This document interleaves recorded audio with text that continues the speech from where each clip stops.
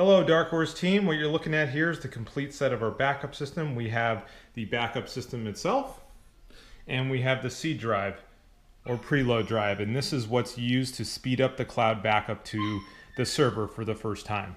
Now when you open this, it's two flaps here. That opens the case up. You're going to see a couple things here. You're going to see a return label, which we can put on pretty immediately.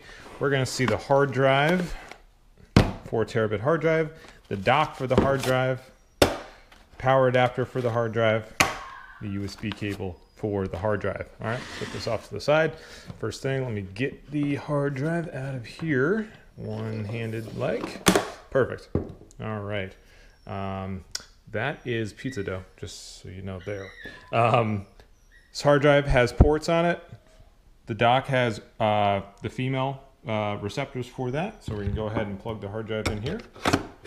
And so the whole theory behind here is we want to get the backup that's already done on the backup system to the C drive, and then the C drive right back to the cloud facility as soon as possible, so we have that fresh backup. So let's have the back of the docks connected here, and you'll see a USB cable. I'll put this down for a second. So we go USB, and that's going to go into any USB. There are 2 on the back, there are 2 on the front. Anywhere is fine. And then the second thing we need to do of 3 is power, and then please plug this into a power outlet.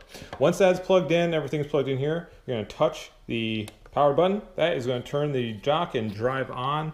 That indicator light's going to glow blue, and you can now tell Dark Horse that the seed process is ready to commence.